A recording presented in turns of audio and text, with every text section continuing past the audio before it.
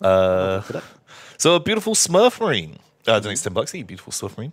I say, Mr. Tom, Mr. Ben, I miss you, my sweet boys.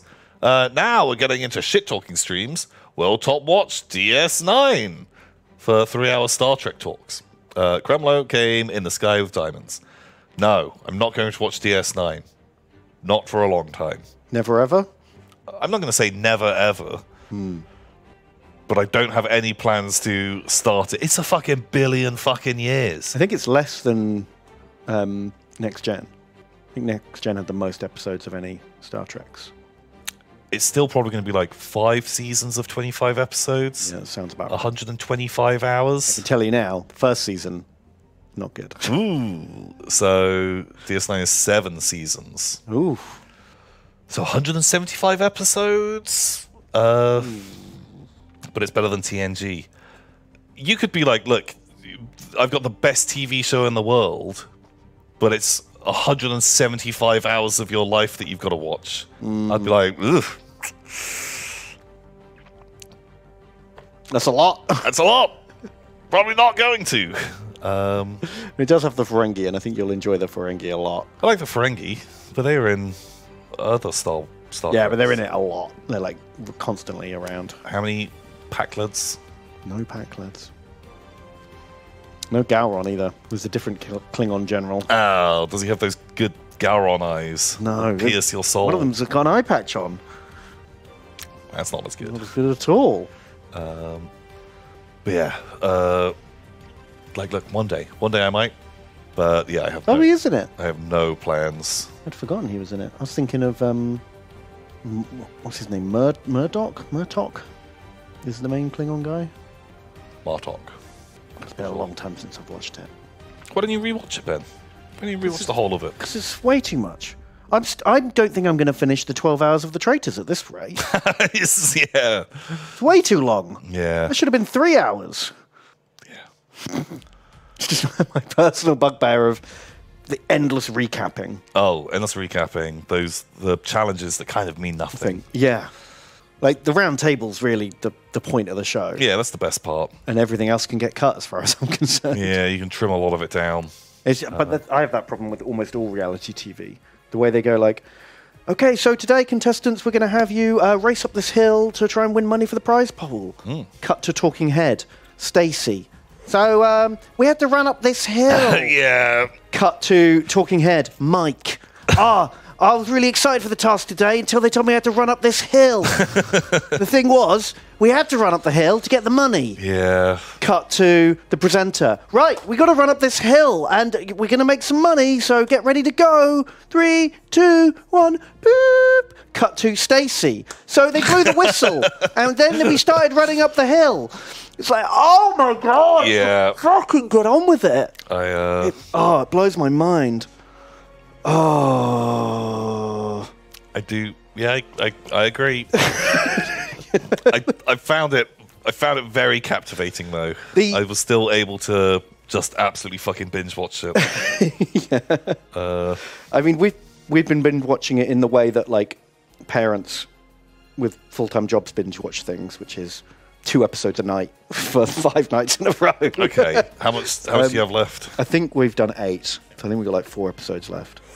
But I'm this close to fast-forwarding through anything that isn't at the round table. I'd say like it kind of heats up in the last 4. Okay. I think it's probably at its best. The first half is definitely the slowest. Yeah. Second half gets better, and the last couple of episodes are, I'd say, pretty good TV. Oh, okay. Well, that makes me feel better because I'm running out of steam. The challenges are still a waste of time. Yeah, they had one interesting challenge where they had to ask people questions when they were on the wheel. Oh, yeah. That was the same answer. That was interesting, but also felt very mean. It did feel mean, but that sort of, stirred up the drama. Yeah, but also, it was the only challenge that gave them anything to go on. Yeah. As for terms of, like, who might be evil or why would you answer a question that way. And people were genuinely answering truthfully to get more money. But then it gave the traitors more information about, like, well, this person everyone trusts. Yeah. Which they might not have figured out. Yeah, it definitely was the most in-game game that they played. All the other games of just like fucking pushing barrels uphill. Who gives a shit? Yeah. That literally was one of the challenges, which was just fucking boring as... Rounding up sheep. Yeah. Like, that wasn't good to watch. Or be in, I imagine. that was terrible to watch. Because a lot of those sheep just did look the same. Yeah, it's really the thing about sheep. In fact, counting sheep is... It's something that famously people do to go to sleep. So boring. Go to sleep. Yeah. Oof.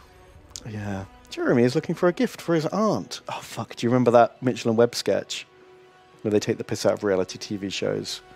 And it's just this endless loop of, like, Jeremy's in the shop looking for a gift for his aunt. And he walks in and talks to David Mitchell. And he's like, hi, I'm looking for a gift for my aunt. Cut to talking head of David Mitchell. This man came in and asked for a gift for his aunt. Shit. And it's just like a 2-minute sketch of, like, just like nothing.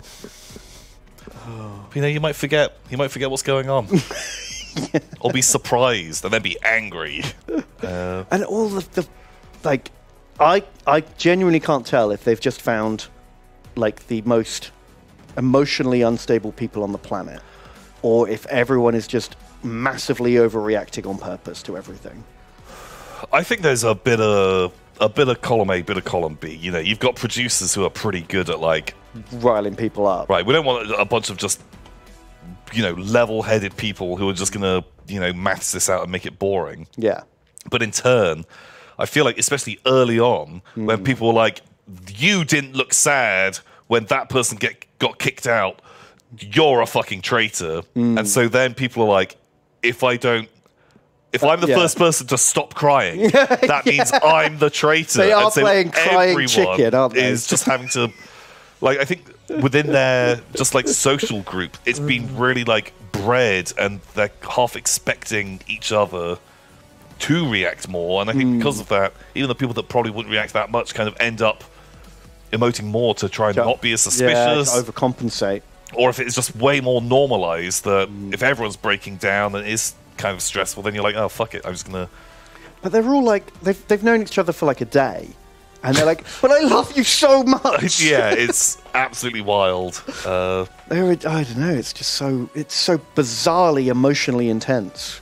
Also, it's just like maybe when they were like 2 or 3 days in, it's like, oh, it's this person because they are acting differently now to they were on the very first day.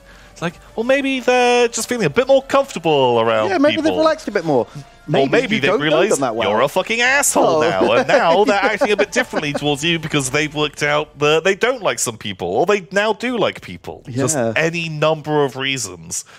Yeah, the bonkers logic that they make is really good. Well, because they have literally nothing to go on. Yeah. So they just start making shit up. Which is pretty good. Yeah, I don't know. I like it and I hate it. Oh yeah, it's awful, but there's something captivating about it that I do actually really enjoy, even though it's kind of hot garbage. It sounds like a TC recording. It really does.